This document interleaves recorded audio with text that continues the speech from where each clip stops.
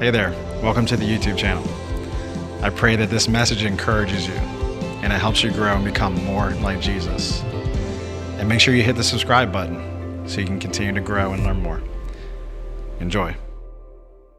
There's always been a burden for me, and that is that the church would be strong. And you've heard me say it over and over again, anytime I get a chance to come up, that we want the church to not be overcome by what this world has to offer, but we know that there's a lot of things that are coming down the pike. 22, we don't know what it holds, but we have a God that knows. And so I've always had an extreme interest in getting the church ready for whatever. And I didn't know I was going to preach this until midweek or so, when Ryan's not feeling well. But so I want to tell you today that God is with us no matter what you're going through, no matter what you're going to go through, no matter what you're facing today. He is with us, and He will never leave us or forsake us. Amen? Amen. All right, we're done for the day. We'll see you. All right, I want to take a poll. You know, there are polls all over the place, right? But I want to just see what you think about these questions. So, first one is, raise your hands if this applies to you. How many of you are human? You know, I've asked that question a lot, don't I? How many of you have experienced trouble, hardship, adversity, betrayal, and difficulties at some point in your life? Okay. How many of you have been confused, bewildered, discouraged, or in despair due to the circumstances in your life at some point? We want to talk to those that are not raising their hands. How do you do it? How many of you have grumbled, complained, shared your feelings about hardships and adversity at any time in your life? We can grumble and complain, right? But here's the ultimate question for today. How many of you have considered that God works in you through your hardships, difficulties, adversity, and troubles? Amen? God has the ability to do that. You see, the reality is, folks, in our world today, we will have adversity and trouble in this life. If you're trying to run from it, stop running. Face it. Whatever it is that we are going through. And there is a lot that people are going through these days. There's a lot that our world is going through. There's a lot that our country is going through. There's a lot that our families are going through and individuals are going through. And it is true that we generally don't do adversity well. It just doesn't make us happy, right? It disrupts our plans, goals, dreams, emotions, etc. Every part of our life seems to be turned upside down sometimes. And it confuses us when we have such a great God who can protect us from these troubles. Why doesn't He protect me? Why doesn't He continue to strengthen me? Sometimes we don't feel that. Sometimes we are not designed. Folks, I got to tell you this. It's something I've said over and over again, and I will preach it. You can put it on my tombstone. We are not designed to be in this world of trouble. This is not God's design. I believe what Larry Crabb said one time when he said, you know, when God looks down upon us and we struggle, He really is saying, this is not the plan for my people. And so when you look at Genesis to Revelation, He's been trying to get us to an eternal home. And when we put our stock on this and we depend on what this life has to offer, we're going to fail and get discouraged. This is not God's original design, but God. What Pastor Kuhn said, right? But God. Here's the reality. Well, we have adversity. Adversity has a function, a purpose, a greater work within us. And that's what we want to talk about today. But the wild card in all of this, plug your ears because you're not going to like this. The wild card in all of this is our attitude. It's how we see life. You see, we don't have to like it, but we do. But do we grumble and complain through it, or do we allow God to help us grow through it? So the title of the message today is Grumble or Grow. When we go through things, are we ready to grow in the Lord, or are we ready to grumble and be defeated and be in despair and be discouraged and allow the enemy to take over instead of finding the perfect God that wants to help you through any circumstance that you can go through today? And any circumstance for tomorrow. So I want to look at James 1. I really believe there's a great conspiracy in Scripture between James and Paul to teach us this particular concept. But in James 1, verses 2 to 4, it's one of my favorite verses, because I deal with a lot of discouragement and deal with a lot of people that are just struggling through a lot of adversity. But it says this in verse 2, "Dear brothers and sisters, when troubles of any kind come your way, consider it an opportunity for great joy." You got to be kidding me, Lord. I need to make an appointment with God because he's got this backwards. When trouble of any kind comes your way, consider it an opportunity for great joy. For you know that when your faith is tested, your endurance has a chance to grow. So let it grow, for when your endurance is fully developed, you will be perfect and complete, needing nothing. Wow. Did you know that when you go through something, we can have the joy of the Lord, which is our strength, and we can get through it. In fact, the purpose of it is to strengthen us to endure endurance that brings us complete maturity in Him. Now, the word joy, I looked it up. The word joy there in that verse 2 is to rejoice, rejoicing. It is closely related to gladness and happiness, although joy is more a state of being. Get this, folks. It is more a state of being than an emotion, a result of choice. What is fascinating to me is when I'm going through a trial, I am not happy about it. How about you? When you're going through something, and that's not what the Bible is saying. It's not saying you should be happy about everything that goes through, but the word joy implies something deeper than just an emotion. It is a state of mind. It is a state of being. It is the ability to be able to know beyond any shadow of a doubt that no matter what you go through, God is with you. He will never leave you. He will never forsake you, and His strength can become your strength in your weakness. God is here. And no matter what we're going to face this year, no matter what we're going to face in the future, the enemy is not stronger than God. God is the one that saves. He is the one that brings victory to us. Amen? There was a quote somebody had said in the Bible expository commentary when I was studying this particular verse, and I thought it was pretty profound. He said this, "Outlook determines outcome." So in other words, our attitude, we can either grumble through something with the attitude, or we can have an attitude that I want to grow through it. I don't want it to defeat me. And he says this, attitude determines action. So outlook determines outcome, and attitude determines action. Because the Bible says, consider it pure joy in one translation. Consider it an opportunity for great joy in the New Living Translation. Now, the word consider, when I looked up that word, it means to evaluate. To evaluate. So when you are going through something, it says here, evaluate it as an opportunity for great joy, because great joy will bring endurance. When you can really hold on to the Lord in everything that you are going through. And he said, when we face the trials of life, we must evaluate them in the light of what God is doing for us. One other thing he said was this, which I think was really powerful. Our values determine our evaluation. So when you evaluate something, your values come into play.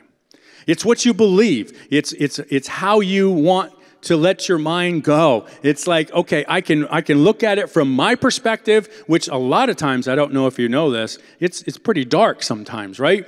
Or I can look at it from God's perspective and His Word that can encourage us, that can bring us victory every situation. Well, I'm going to read a quote here. It's not on the screen, but I'm going to read a quote that kind of nails it, and it hurts. All right? He said this, "If we value comfort more than character, these trials will upset us. If we value the material and the physical more than the spiritual, we will not count it all joy.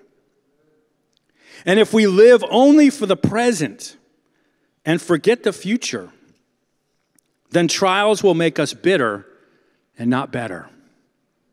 Wow. He goes on to say, "So when trials come, immediately give thanks to the Lord and adopt a joyful attitude. Look at trials through the eyes of faith, not through the eyes of what we're going through." This is hard, isn't it? Amen. It is hard. Because the reality of what we're looking at here is the fact that adversity is going to hit us. We are all enrolled in Adversity University. You are all taking classes, you just don't know it. You haven't checked to see what your report card says. Have you succeeded through it, or have you failed? Do you give in to the discouragement and despair of what you're going through, or do you come out victorious because you know our God is bigger than any circumstance? He's bigger than anything that is going to happen to you, whether it be personal, in your family, in our community, in our country, and in our world. God loves us all.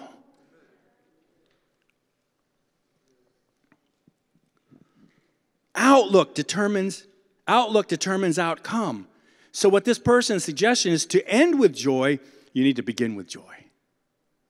In other words, take your relationship with the Lord, begin to cultivate it, know who God is when it is sunny, so that when you will know who God is when it's raining. You determine who God is in your life when things are going right, so that when things go wrong, you hold on to the foundation that you have in Him. But that means that we have to develop that relationship. Isn't it funny? Most of the times, and I do that too, I found myself caught up in that. It's like every time a trouble happens, I'm calling on the Lord. And He's like, well, where have you been the rest of the time? And then another thing that usually happens is that we tend to complain, where were you, Lord? Look at what's happening to me, where were you?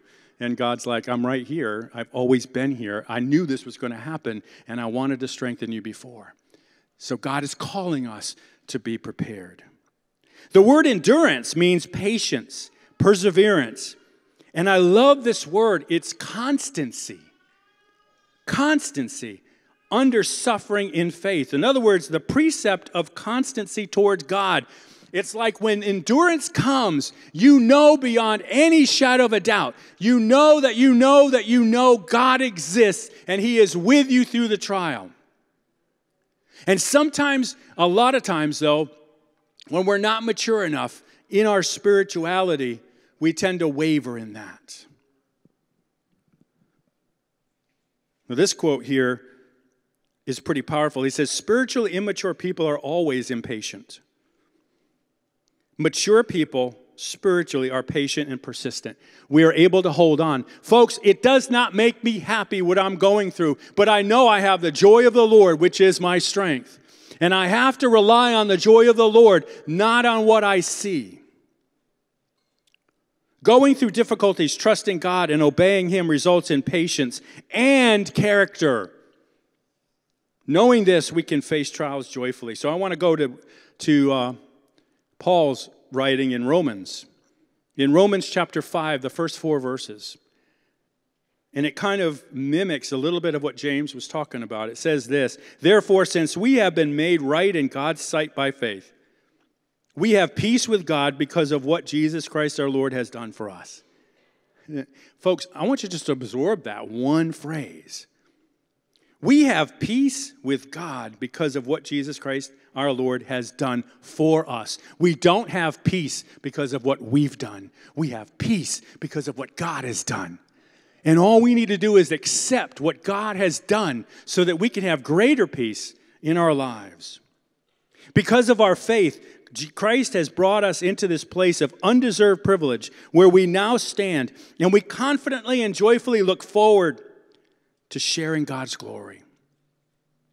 But here's the glitch. We can rejoice too when we run into problems and trials, for we know that they help us develop what? Endurance. And endurance develops character, strength of character, and character strengthens our confident hope of salvation. And this hope will not lead to disappointment, for we know how dearly God loves us, because he has given us the Holy Spirit to fill our hearts with his love. Folks, do you know that this is kind of a perfect cycle? I mean, look at that. We go through trials, it develops endurance. The endurance that we face develops our character, and our character provides the hope for the next trial. It's like God is rotating within us a growth program.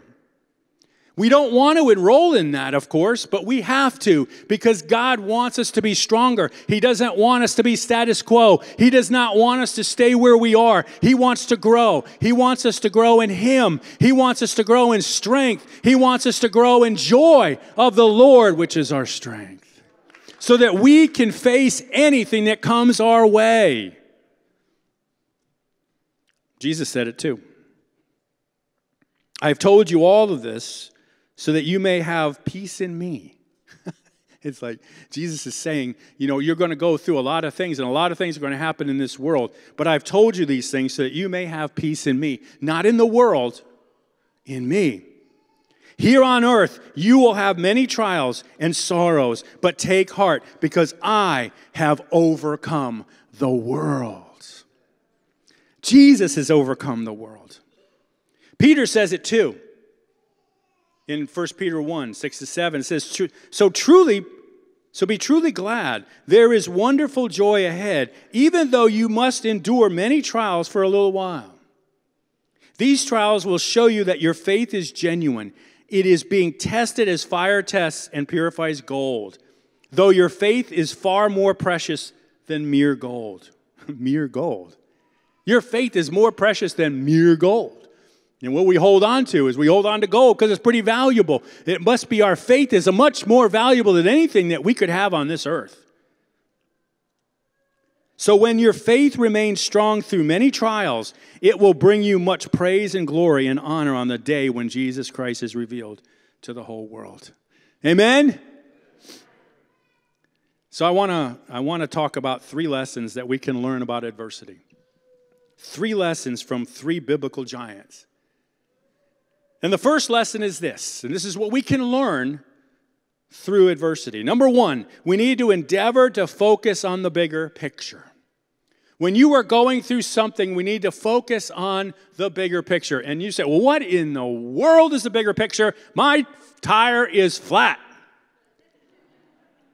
My bank account is 0. I have lost a loved one.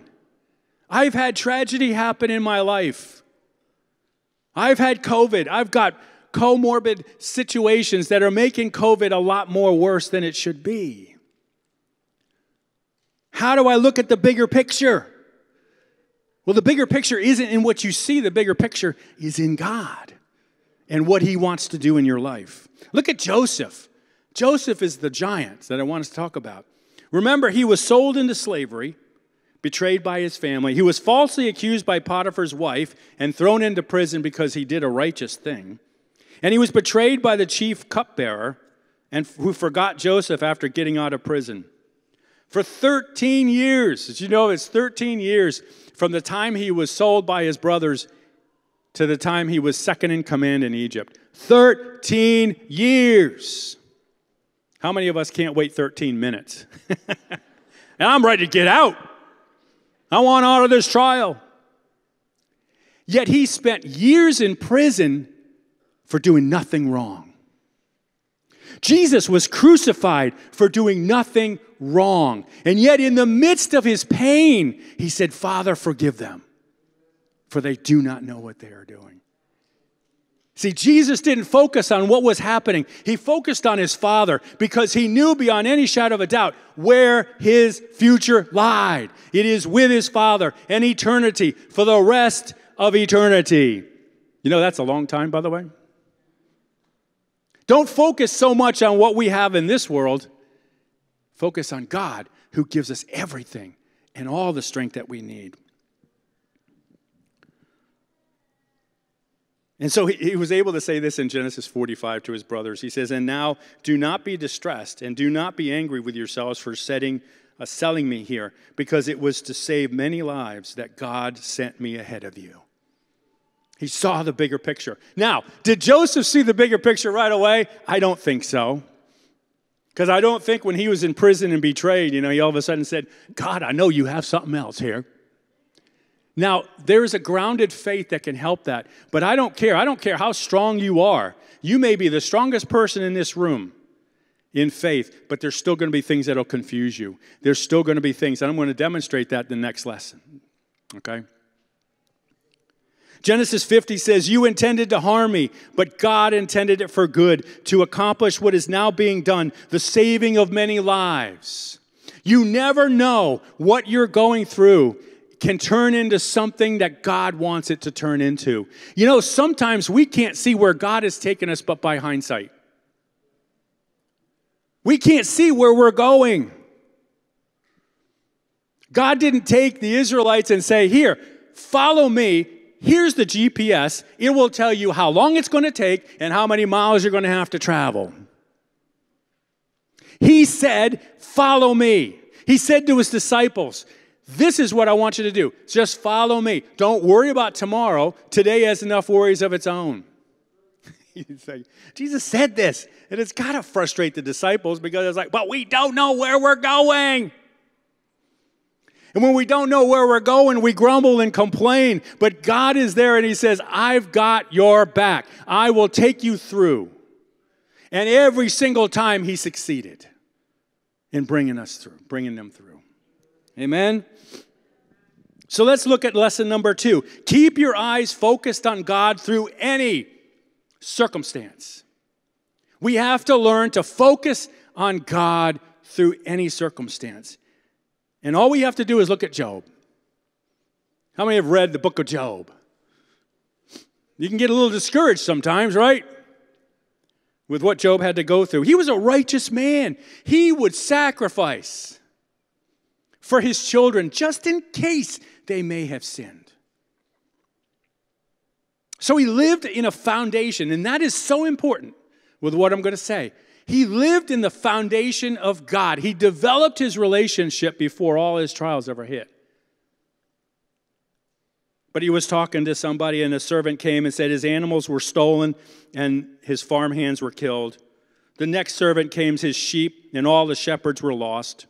Then his camels were stolen and his servants were killed. And then he lost all of his children.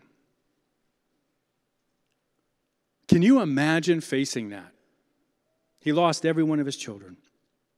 Here's how he responded in Job 1. At this, Job got up and tore his robe and shaved his head. Then he fell to the ground in worship and said, naked I came from my mother's womb, and naked I will depart. The Lord gave, and the Lord has taken away. May the name of the Lord be praised. OMG. You got to be kidding me. You have got to be kidding me. You've just lost everything, including your own children, and you're still praising the Lord. His wife was a really good one. Well, just curse God and die. But here is the good news about Job, is that he had a foundation with his God. And he built that foundation. But even after he said this, folks, after he said this, he lost all his health. I mean, everything. He lost everything.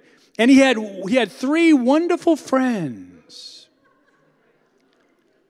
And if you've ever seen the discourse, it usually is a conversation between him and his wonderful friends. So let me just depress you for a minute, okay? I want to just outline a few things that Job said, and I'll bet you it's things that we've said about our own trials. It says, after this, Job opened his mouth and cursed the day of his birth. He said, may the day of my birth perish, and the night it was said, a boy is born. That day may it turn to darkness. May God above not care about it. May no light shine upon it. He said, if only my anguish could be weighed and all my misery be placed on the scales, it would surely outweigh the sand of the seas. No wonder my words have been impetuous. He said, what strength do I have that I should still hope? What prospects that I should be patient? He said, therefore I will keep silent. I will not keep silent, and I will speak out in the anguish of my spirit. I will complain in the bitterness of my soul. See, there's one thing that really impressed me about Job. When his friends kept trying to explain why he was going through, he says, I'm sorry, I loathe my very life. Therefore I give free rein to my complaint and speak out in the bitterness of my soul. He was not happy about what he was going through. He hated what he was going through. He hated his life. And his friends are like, hey, you got to have faith in the Lord. You must have done something wrong. Why are you talking about God like this? Has anybody ever felt that strong? I despise my life. I would not live forever. Let me alone. My days have no meaning. I like this one. If I say, I will forget my complaint, I will change my expression and smile, I still dread all my sufferings. It's like, hey, hopefully you don't have friends like this, but if you have friends, well, just have happiness, just the joy, okay? Just smile. Let it catch up to you. See, the problem is you can fake it, but you still dread your sufferings, right? Why then did you bring me out of the womb? I wish I had died before any eye saw me. If only I had never came into being or had carried straight from the womb to the grave. My eyes have grown dim with grief. My whole frame is but a shadow. Yet I am silenced by the darkness, by the thick darkness that once covered my face. And finally, the churning inside me never stops. Days of suffering confront me. I go about blackened, but not by the sun. I stand up in the assembly and cry for help. Has anybody been there? But here is the crux of what we're talking about. He felt all of these things, and yet in Job 13:15, he uttered these words. Even though you slay me, yet will I trust you. Even though you slay me, yet I will put my hope in you. He responded to the Lord. His friends were lousy friends. But God did not charge him with wrongdoing. And he knew beyond every suffering that he was going through, he knew who his God was. And I wonder if we can do that for ourselves today, that we can prepare so much of our spiritual lives so that when something happens, I can say, life stinks, I don't like it, I wish I wasn't born. If I change my expression and smile, I still dread what I'm going through. But the one thing that I'm not going to do is I'm not going to abandon my God because I know he has a solution. I don't know when that's going to come, but when it comes, I will be praising him. Because I'm wondering if we can praise the Lord in our sufferings and in our trials. I want you to try that. Somebody cut you off in traffic. Praise the Lord. You get a flat tire. Something else happens in a friendship or in your life. I dare you. I double dare you to praise the Lord. Can you imagine if that came from the depth of your soul? The trial stinks. It is not God's design. But you can say beyond a shadow of a doubt, my God is still here. My God is still alive. My God still loves me. My God gives me strength. All right, lesson number 3, because we're getting ready to end. Lesson number 3, we need to endeavor to understand the greater purpose. I know this is kind of difficult, but God has a greater purpose, you know? And it's what I've said earlier, that we can't see God sometimes but through hindsight. We look at where we've come from and we say, God is good. Every one of us can do that. We can look back and say, you know, I came from misery, but I see where God is directing me. Okay, I hear somebody saying something different. Listen to me carefully, because I'm being prompted to say something. Yes, there are people, and I deal with a lot of hurt, that have been through an awful lot. And it doesn't seem like I can turn the corner any day. It seems like every time, every person, it seems like everything defeats me. What's the purpose in that? Do you remember when Psalm 73, the writer was saying, you know, I know that, Lord, I'm envious because I see the prosperity of the wicked. How many have ever said that? You know, it's like, I don't understand why those that don't know the Lord just seem to get everything. And I'm living a life of Christianity, and I have the Lord in my life, and I have nothing but hardship. Ever since I accepted the Lord, I've had trouble. And listen to what the psalmist said in one of the verses. It says, when I tried to understand all this, it became oppressive to me. It's like, when I tried to understand all of what I'm seeing, it became oppressive until I entered the sanctuary of God. And then I understood their final destiny. You see, when you're going through that much trial, when you've had that much happen to you in your life, and you're still trying to heal, and you're still trying to bring yourself through it. Psalm 34 says, the Lord is close to the brokenhearted. And so when you face troubles and you face a broken heart, you can know beyond any shadow of a doubt, even though you don't see him and even though you don't feel him, he is working. He is working.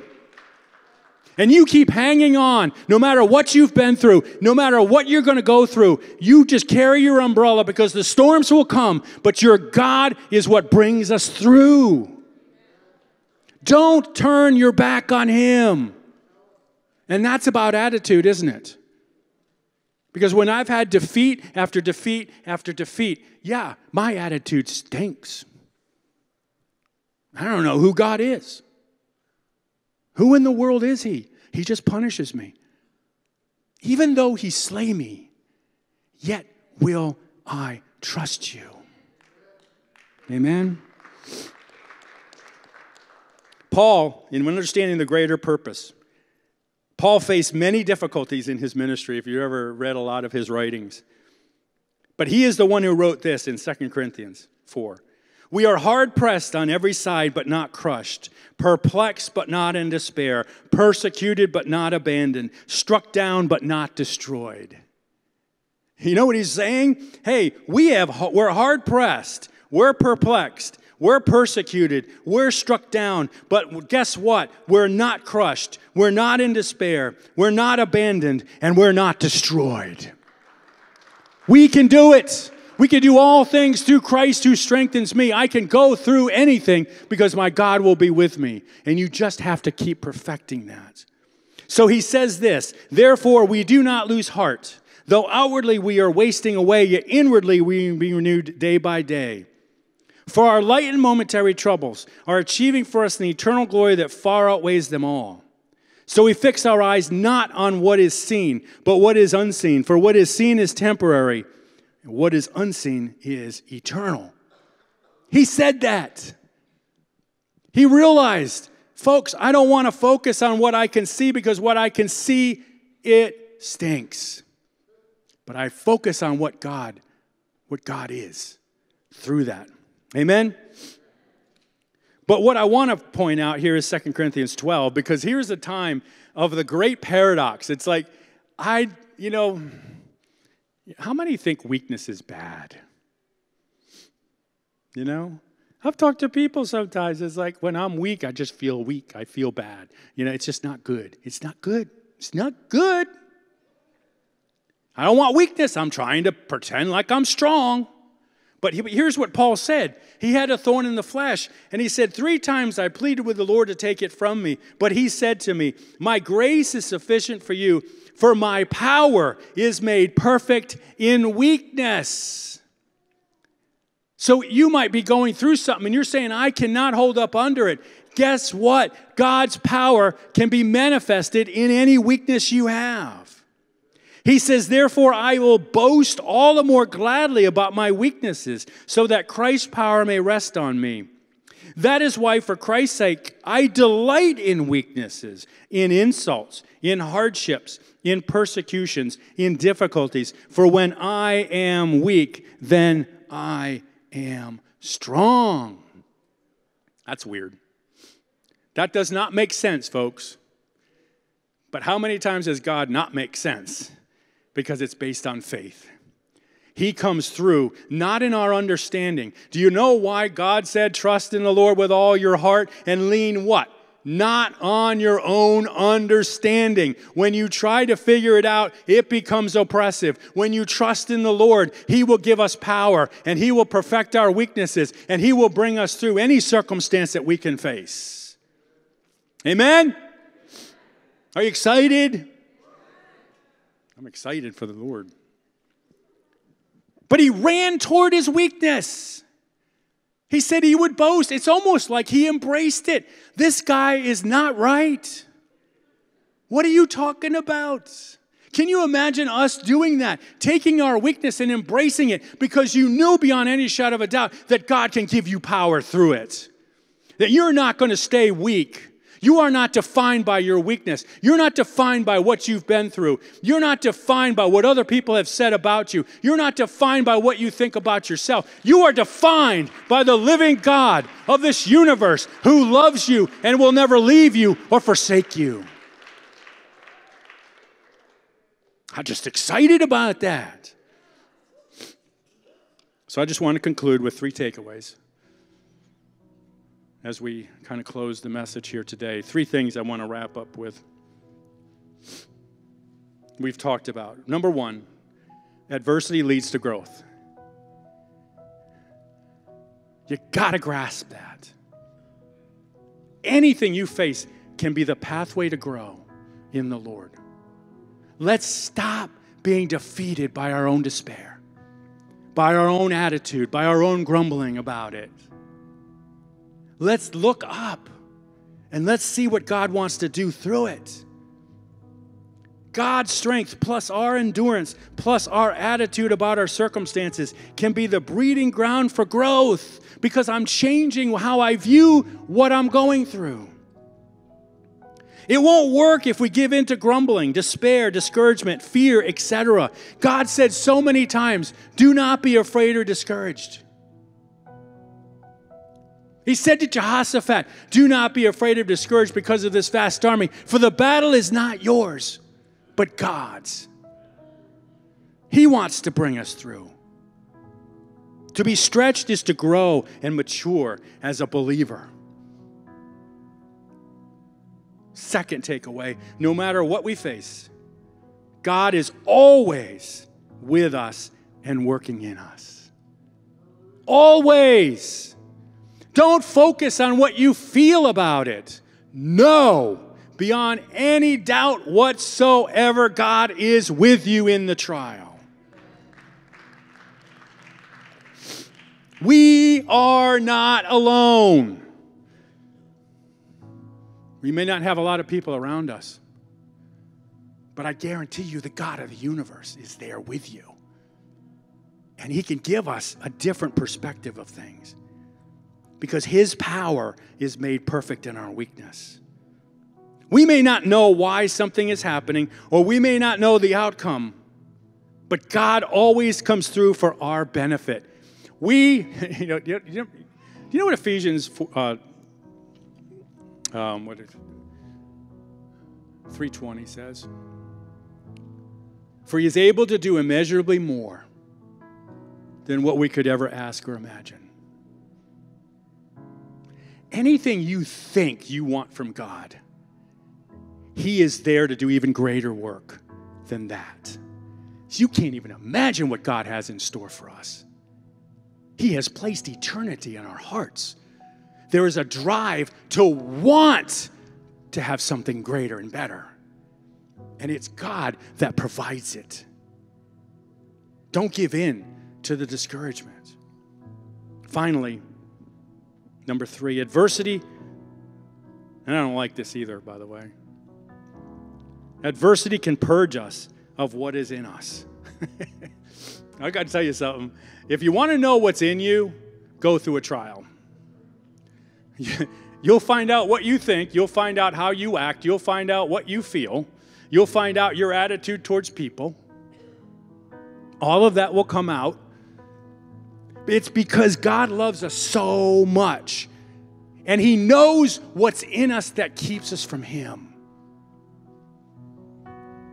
And so he squeezes us. He will allow circumstances to squeeze us. And oh, by the way, I got to share this too. Husbands and wives, he even uses your spouse to squeeze you. Because sometimes we blame our spouse. You did this. You caused this to happen. What if something happened and we just looked up at the Lord and said, praise the Lord, because now I know what's coming out of me needs to be healed. Wow, there's an anger inside that does not belong in this marriage. What if God healed it? Because it was exposed by your spouse, or by circumstances, or by a friend, or by a coworker, or by a boss, or by what's happening in our country today. Oh my goodness. Folks, many things can sabotage us from victory. Our thoughts, our emotions, our experiences, our attitudes, and our beliefs. But God wants to expose them, not so he can ridicule us. It's so he can heal us. And he only heals us because he wants a deeper relationship with us. God is not malicious in what he does. He knows what he is doing. The only question is, do I stay on the surgical table long enough for him to do it? And sometimes the circumstances of our life is the scalpel that God uses to do the surgery. So folks, let's stand together.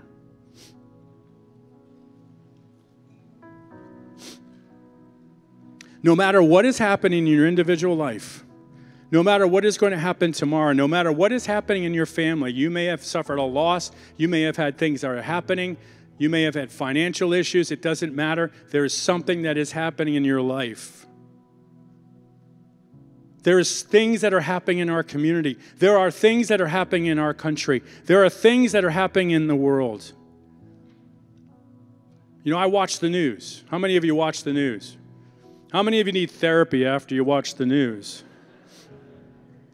But here's the way I look at it. Because I believe that God will never leave us, and he is here all the time. I watch the news from the lens of the end times. And I can see what's happening in our world. I can see what's going to happen in 2022. And all I can do is praise the Lord. And I wish each one of you could do that too. The next time something happens in our country, the next time whatever happens comes, whatever COVID, I don't care, whatever variant is going to come down the pike, because there is no variant that's greater than God. Amen? There is nothing we're going to face. And yes, we do have issues physically, and COVID is attacking it. But Lord, we've got to deal with the underlying issues. And it's almost as if the circumstances is the COVID to our original condition. Because COVID attacks what we already have. It's already the physical stuff that we have going on. And they're finding out more and more that people are not dying of COVID. They're dying of whatever it is COVID has exacerbated. They're starting to figure it out. So it's the underlying condition That is the problem. And I'm saying spiritually, it's the underlying condition that keeps us discouraged. It isn't what happens to us. It isn't adversity that attacks us. It's already the condition of the heart. And I pray that every heart in this room would strengthen itself. Steel yourself against what is coming this year. We can guarantee it. Jesus said there are going to be many things that are going to happen. Many trials are going to happen. Timothy said it too. In the last days, there will be wonderful times. No. There'll be terrible times. But Jesus is the answer. Amen? Let's go with the strength of knowing that whatever I face, He's got our back. It may not look like it, but He's there. Let's pray. Lord, we're just thankful for this time here today. And we ran a little long, but Lord, you're trying to create an excitement internally in each one of us, not just in a corporate way where the church needs to be strengthened to survive what is happening in our world, but it's our individuals that need that strength as well. But if we could just come together as a church and support one another and to grow in you, Lord, you are here to help us through all of these things.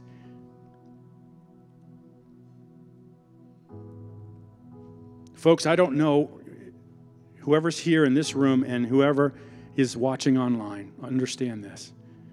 What we're talking today about is a God that loves you. And He wants you to experience Him. And salvation is not a mystery. It's simply saying, Lord, I want you to come into my life. Forgive me of my sin and be the Lord and Savior of my life. The thief on the cross said 2 words, remember me. And Jesus looked back at him and said, today you shall be with me in paradise. Lord, it is not about our discouragement and our grief and everything that we go through. It's about your joy. It's about the joy of the Lord, which is our strength. And Lord, we have to admit that we have weakness in order to be saved, in order to allow ourselves. If anybody in this room does not know you, that could be a quick decision and we begin to live our lives for you. If anyone out there watching this online, same thing. So we just thank you for your word today. Continue to energize us and give us, Lord, encouragement as we walk out of these doors. Do not be weighed down by the world's adversity and everything it will throw at us, but be lifted up by your Spirit, we pray today. In Jesus' name, amen and amen. God bless you. Go in strength.